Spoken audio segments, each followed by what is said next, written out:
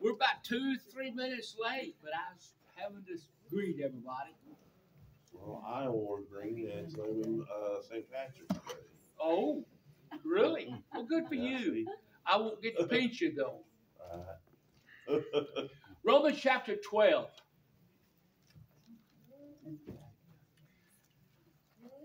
Where's that man of yours? Frankie's being a little clingy. Oh, okay. He'll be here in a minute, huh? I call him.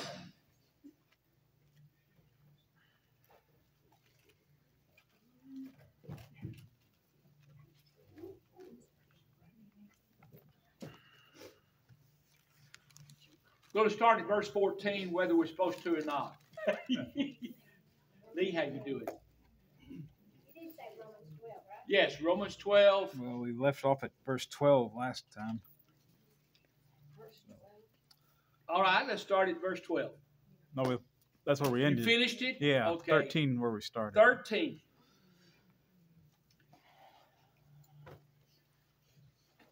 Let's have a word of prayer first. I need a bulletin to keep my mind. The green one or the other one? Yeah, just so I can see the sick right quick.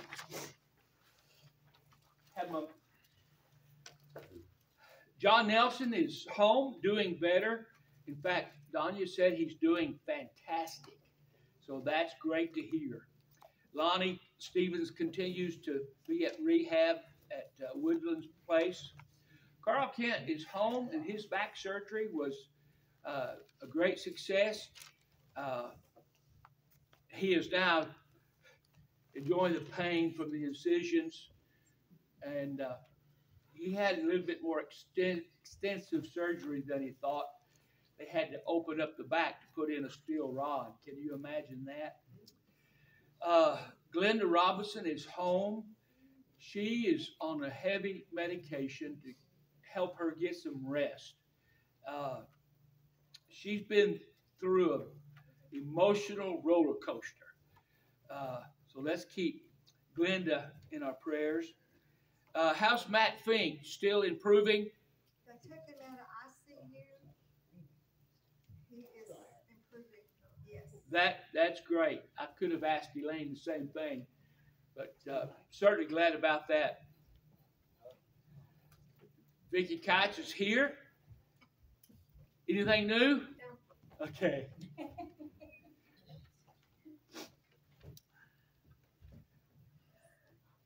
Hello. Ashley, did you get that job? God, congratulations. All right. Anybody else we need to pray for? Yes. Devin's mom fell down her steps. Sean is hurting from a fall. Yeah, she broke her nose and she's black and blue all over. I mean, it looks like someone beat her on her face. And there's nobody to beat her. Yeah, Son didn't do that on Mother's Day, did you? No, not this time. she said that she fell right on her face. Oh, that's terrible. She's got a black eye too. I just said she's black and blue. So Sean Phillips.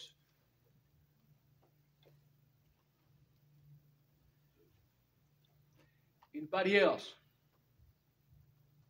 Okay, let's go to our Heavenly Father.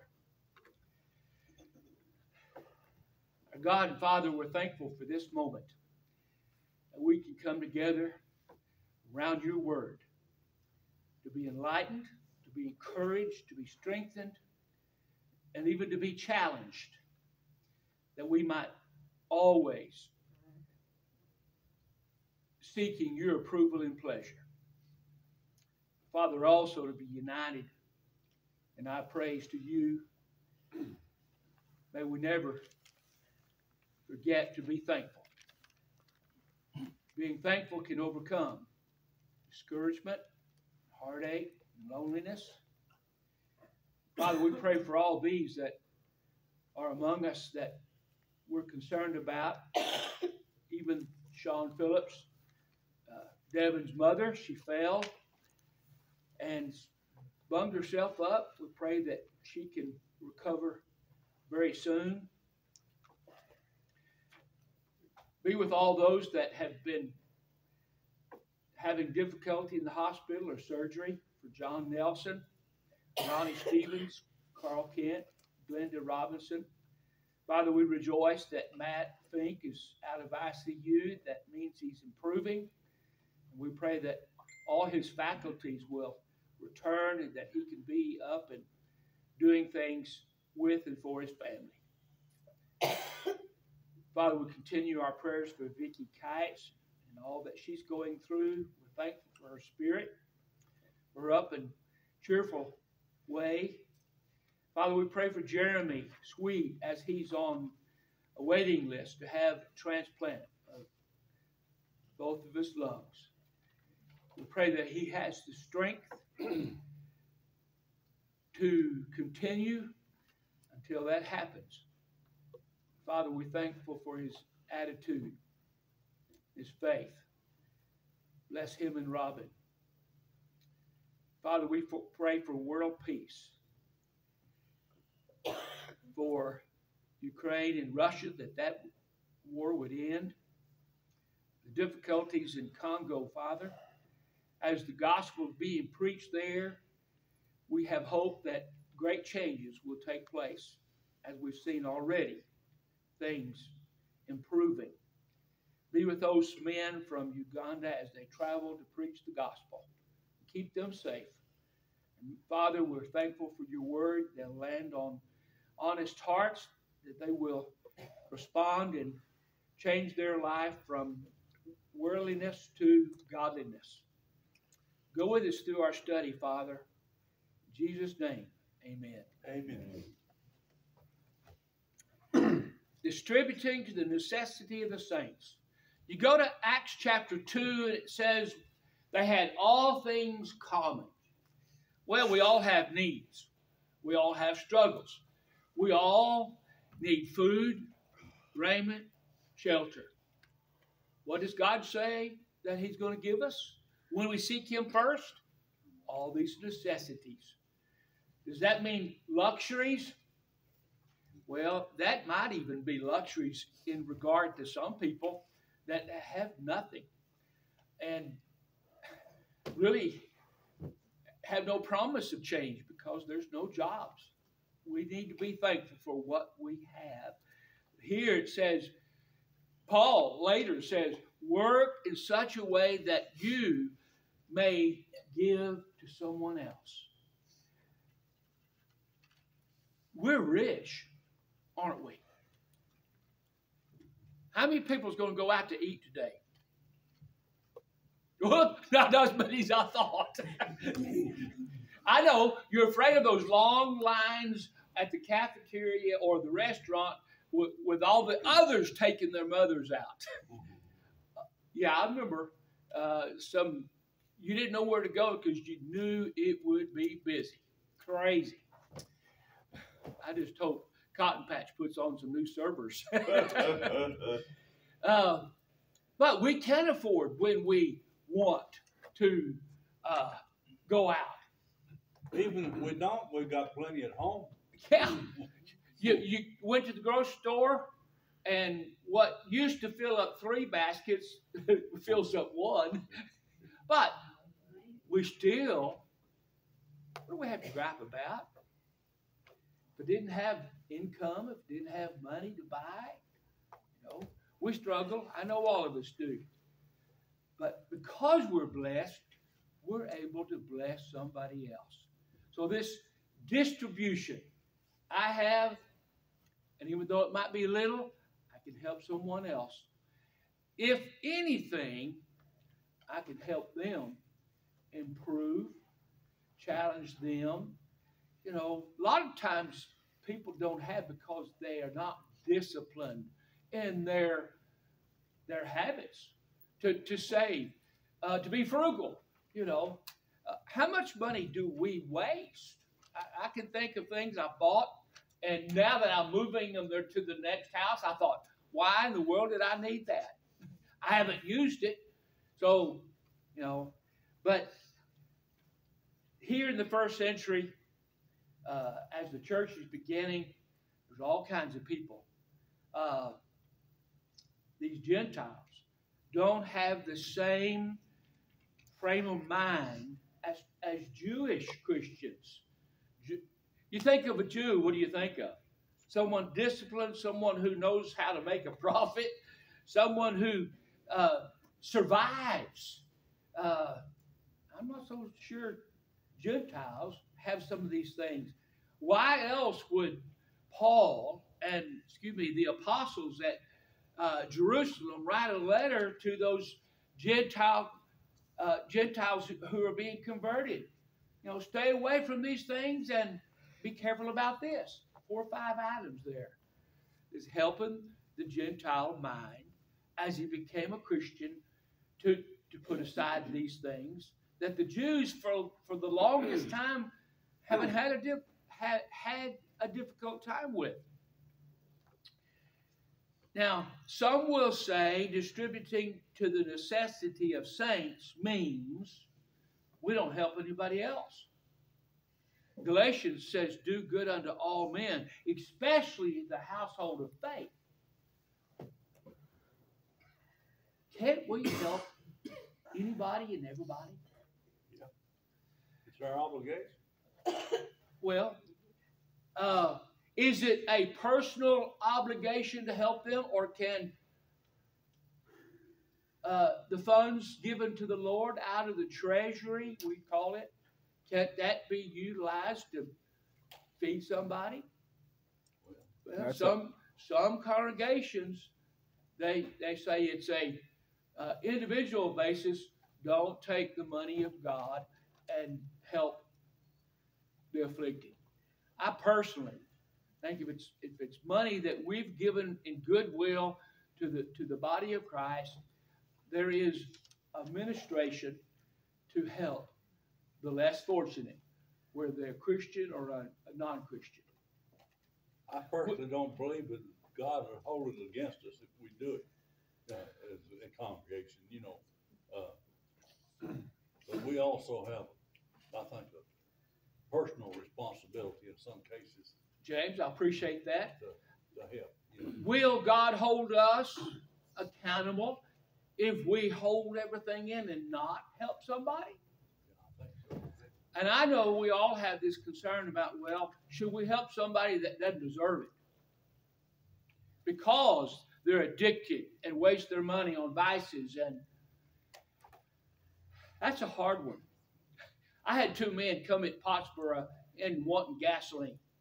They were stranded, and I don't know where they were going, because you got to want to go to Pottsboro. It's not on the way to any place except to the lake.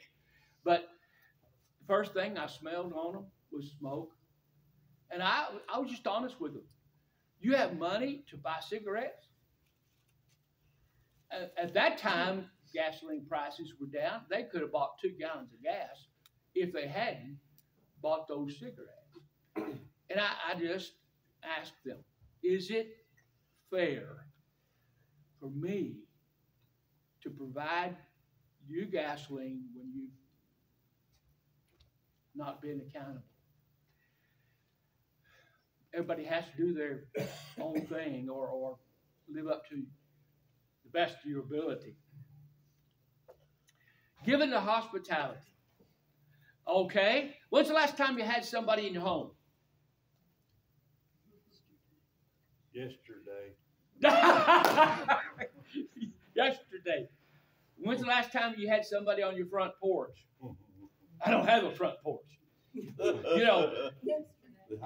Years ago, neighborhoods had porches, and they'd walk and see somebody, and they'd wave, and they'd go to their porch, and they'd talk and visit, and maybe share black-eyed peas or zucchini, because zucchini was going out their ears, Here, take some of my zucchini.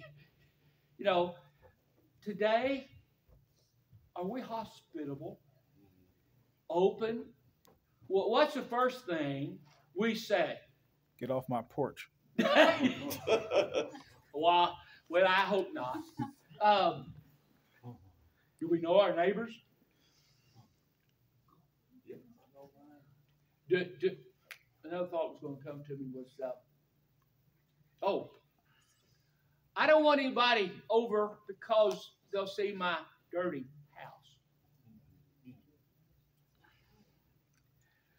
house. I've told somebody that I'm coming to visit you. Call before you come. Let me get everything in place. Let me have what's the genie over the cleaning, the cleaning soap that you can buy. Mr. Clean. Mr. Clean, thank you. Yeah, let me put Mr. Clean to work, and when I get the house all spick and span, then you can come over. Well, when I come, I don't wear white gloves and put my hand on your mantelpiece. I don't check for dust. In fact, I don't look at anything except you. You're the important person. You're the one I want to get to know. You're the one I want to challenge. Now, if I come with a ball bat, you better say, let's rethink that. Now, I'm not going to come with a ball bat to change your way. That won't get anything done, will it? Except maybe get me arrested. Maybe you just want to play some baseball. Yeah, let's go outside and play some baseball. Do more things together. But when Paul says here, give yourselves to being hospitable, there's a reason. Christianity is not a lone lifestyle. When COVID hit, I understand the lockdown. I understand it was so scary because thousands of people were dying. When it first hit, remember New York and New Jersey, and they were having 700-something deaths there in some of those places. No wonder we didn't want to get out. We were trying to stay alive. But there is a leftover coincidence. There are Christians who have yet to go into the doors of a church building. They've got used to that online worship, tuning in to someone's live stream worship. What's singing all about? We're singing one to another, teaching one another, encouraging one another. Are you getting that when you're all alone in your home? I believe that's what Paul is aiming at. I'm glad. I don't know of anybody that's staying home now here at Central because of afraid of getting COVID or stayed in that habit of staying home. But other places, I've heard some bigger congregations say they've not returned to normal yet. Next verse, unless there's any question or comment. Now we've spent 10 minutes on one verse. Bless them which persecute you. Bless and curse not. Don't we like to tell the world if somebody mistreats us? They were rude to us. They were unkind. They looked at us with cross eyes.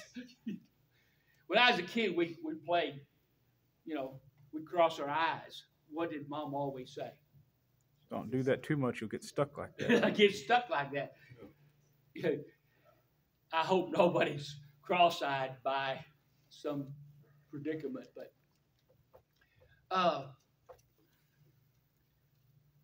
we like to tell people what's happened to us.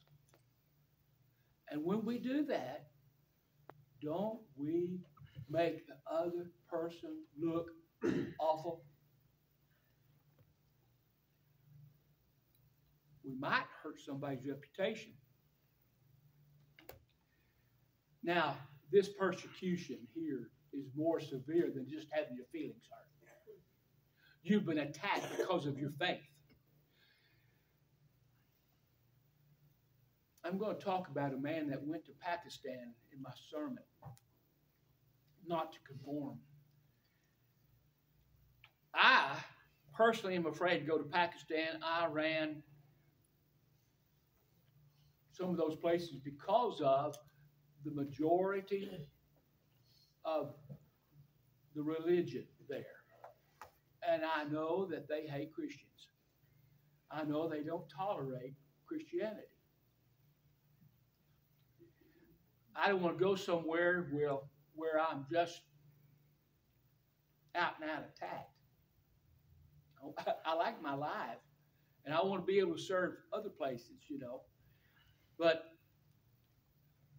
I believe that blessed would be like to be kind and considerate to one another. we used to could talk about things. Now you don't have an opinion. I don't know where it's coming from, but society is told you only think down this line. You don't have freedom of speech like we used to. And you know what we're talking about. But bless them that persecute you. Do you think Paul looked up at the Roman jailer and says, bless you for putting me in this dungeon and my back is hamburger meat. Thanks for all those whip lashes. Well, didn't he, in essence, do that in a way by praising God and prayer?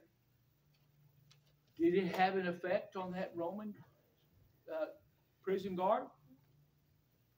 When the opportunity to run and flee, when the doors are opened, there they are, still in the prison. It kind of just makes me think, can this be real? If I was in prison and my chains fell off and the doors were open, guess where I'm going? Lickety split. I'm going out that door. Yes. Think about this, Gregg. Paul asked God to help him with this man. So God set up a thing to happen. And he's not setting things up with us to happen so we can save that man who's been persecuting us. So we can go out there. He just got hit by a car. He just cussed me out. I go and he got hit by a car. I pick him up and I bring him back to life. Now that God's not doing that with everyone, every situation. But the Holy Spirit was in Paul, and he set that whole thing up. That the earthquake happened, the door opened up, and the guy seen Paul isn't such a bad guy. But the world nowadays, they don't see that unless there's help from God doing that. And I don't believe God is going to go to each person and change his attitude so you can go talk to him and make him a Christian. Do opportunities come our way? Yes. Yeah, they come your way, but not like Paul's did. That wasn't just an accident. I can say, in agreement with you, that God, in many ways, worked upon people's lives in a different way in that first century. Because the church needed to grow. Christianity needed to grow. Now, It's our duty to just preach the gospel and let the chips fall where they may, pretty much. Let people will make up their own mind. Our job is just to sow the seed. is there more to it? How about nurturing somebody? Yeah. This young man that I'm trying to work with, Miles, he's got dreadlocks. He's different. You talk about complete opposites. Here I am, a 69-year-old, trying to influence a 19-year-old, coming from different cultures. Just because I was willing to listen a little bit, that boy opened up to me. He said, I've got problems. Before he left, after mowing my grass, we were giving each other a hug. This week, we got together again. And you should have seen him smile when he saw me. Someone was paying him attention. Not like some young thug, outcast. He's worth that time. I'm nurturing him. Am I going to go to him and say, Miles, if you don't become a member of the Church of Christ, you're going to hell? I don't dare do that. That's not the right way to take that. Is it the truth that's important to be members of the Lord's body? The saved are added to the body of Christ. There's one body, one church. That's all true. But you don't just come out and place judgment on somebody. You help them come to terms and come to understanding of that truth. You lead them. You have to build a relationship with somebody first. Well, I agree with you, Pete, but I also, opportunities don't come just fall in our lap. Sometimes, yes. We have to be open and be ready to say a good word, do a kind deed, give somebody a smile, and they'll respond to that kind of love. If I didn't believe that, I would stop right now, go out that door, and never come back. Okay. Why would I stand up there and preach if I didn't believe that? Because you're passionate about it. We got to be lights of the world. Now, how's the Holy Spirit going to work? How's God going to work in the world? Not like He used to. He doesn't send angels.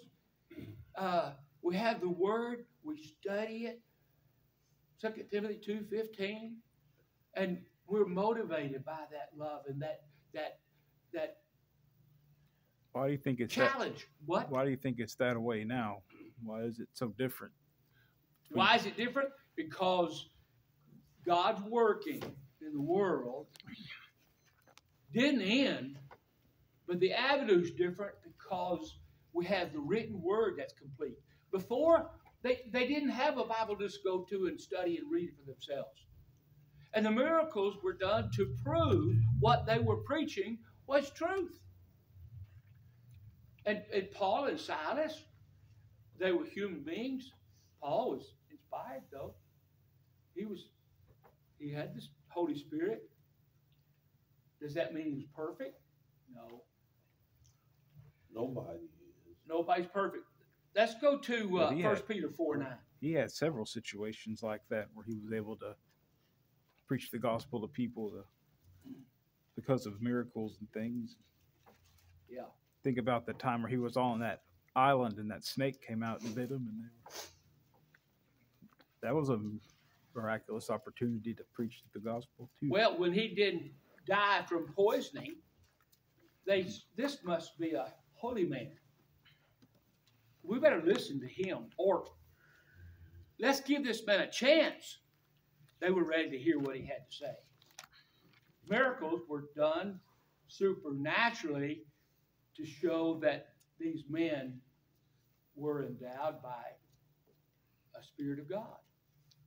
It says there in 1 Peter 4:9, use hospitality one to another without grudging. And every man has received the gift, even so minister the same one to another as good stewards of the manifold grace of God. We are, by God's grace, who we are. Let's extend that grace to others. We're supposed to be hospitable to people. That's right. Think about if you're hospitable to the persecutor. One story we don't talk about a lot or haven't heard about a lot in a while is the Good Samaritan.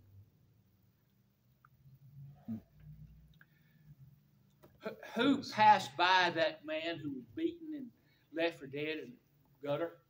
The Side of the road? priest and a Levite. Two religious people. And here's a Samaritan, an outcast, ridiculed because of where he comes from. a mixture of Jews and Gentiles. Why were the Jews so critical about the Samaritans? Because they failed to keep themselves separate from Gentile people. And for the longest, the very beginning, don't intermingle, don't marry, don't associate, don't go into business with, have nothing to do with Gentiles.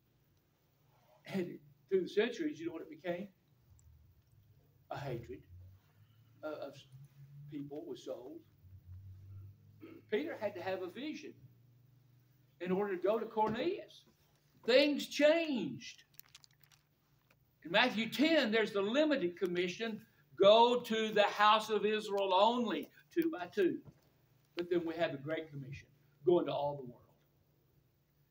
And aren't you glad somebody came to us? Most of us are Gentiles. I don't know anybody that has Jewish heritage here. So let's not call each other dogs. You know, we're all in the same boat. We're Gentile Christians. Go to 1 Corinthians 4, verse 10 through verse 12, I think. 1 Corinthians 4.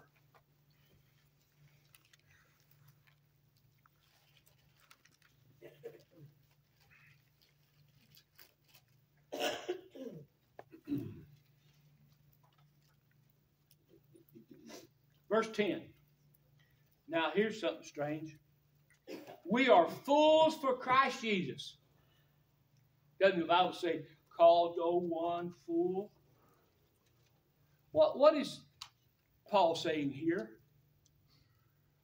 That the world thinks of us as fools. Pardon? That the world thinks of us as fools. They think we're weird. So Yeah. we're fools for Christ's sake.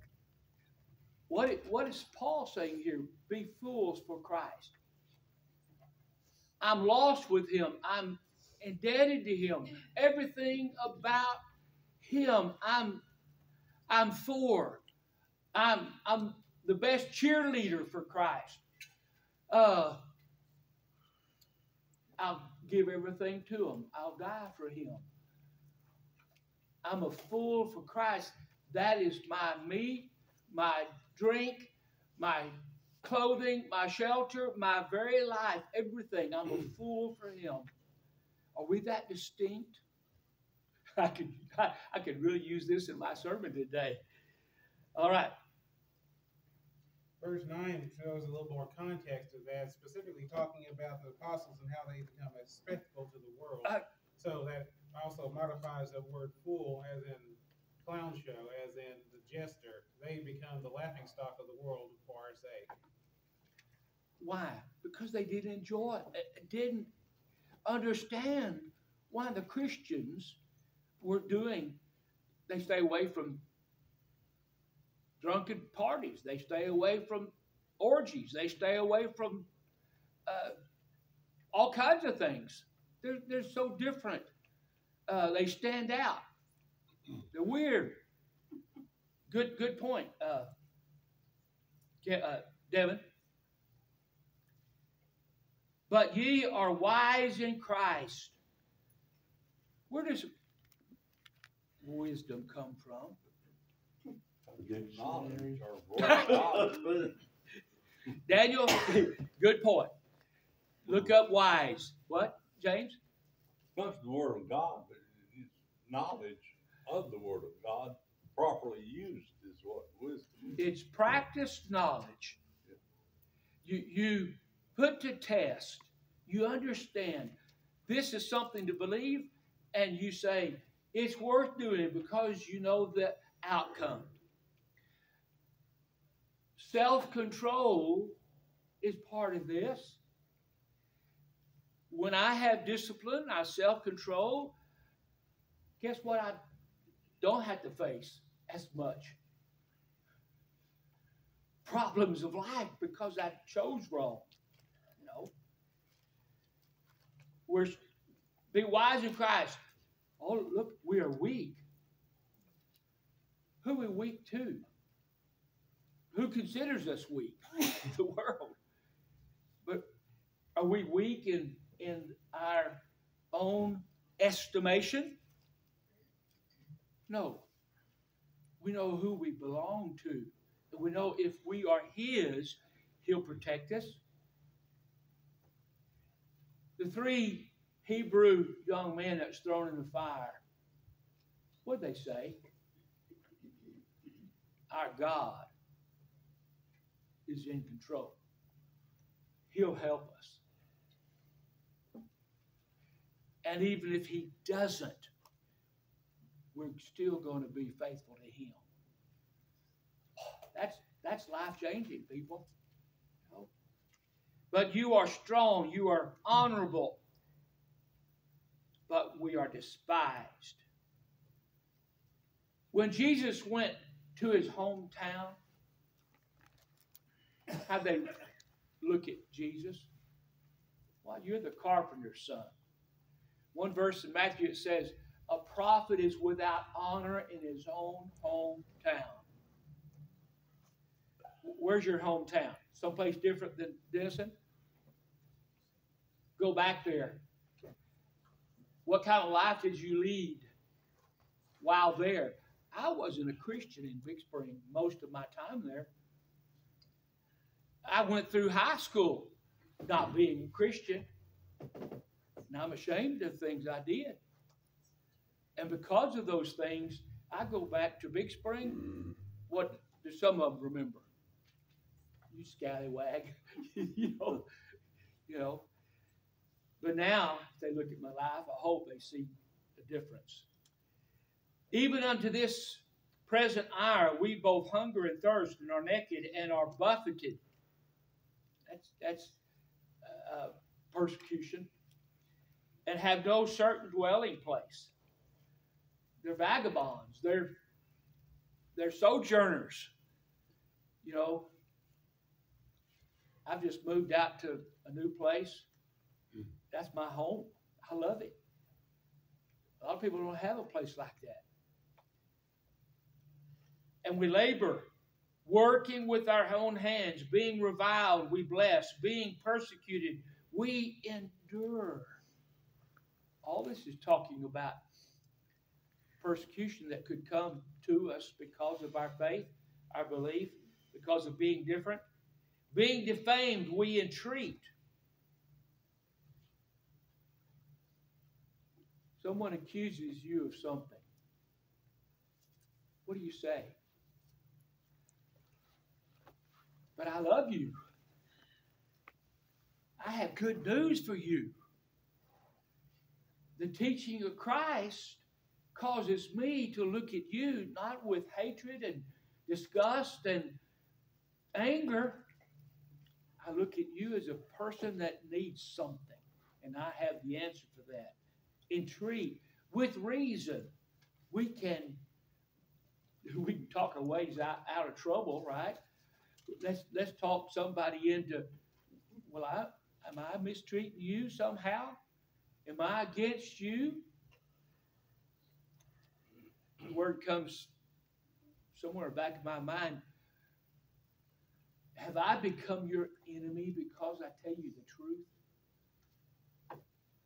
Some people think so.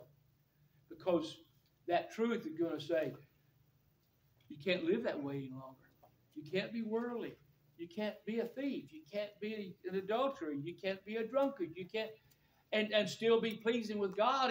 And people take that as, you're telling me what I can't do. Isn't that the truth?